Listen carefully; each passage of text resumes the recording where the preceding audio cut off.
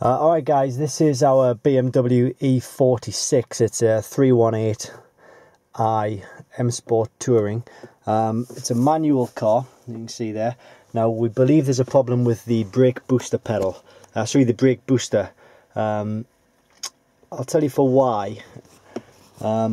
Basically what we'll do is we do a test where you pump the brake pedal so 4 or 5 times until it gets really hard. And then we should start the engine, and then once we start the engine, the brake pedal should sort of go like further down. It should release the pressure. This pedal to start with is already rock solid, so what I'm going to do is I'm just going to make sure it's in neutral here, the gear stick, to make sure it's not going to stall when we try and start it. So then we'll pump the brake pedal till it's really hard. Not that it really matters because it's already rock solid. And then keep your foot on the pedal and start the engine. And the brake pedal should have dropped by maybe, I don't know, an inch or two. However, it's staying exactly the same, exactly where it is. So that's one of the tests you can do to check to see if your brake booster is faulty or not. Now, there's another test, I believe, is where you can leave it for 2 minutes. Oh, sorry, start the car. So the car's started now. Should leave it for 2 minutes, and then put your foot on the brake pedal, and then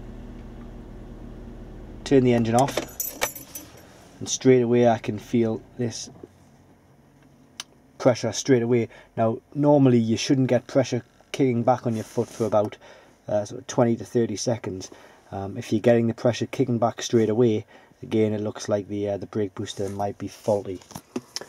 So that's my experiences in this E46. In this particular vehicle, let me just pop the hood for you.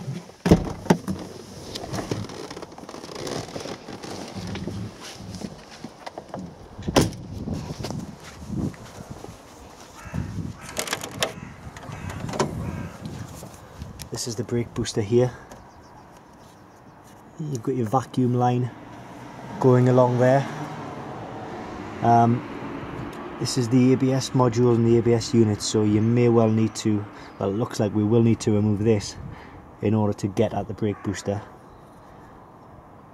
The brake booster, the expansion tank and the master cylinder right underneath there, they're all connected, so they can stay connected.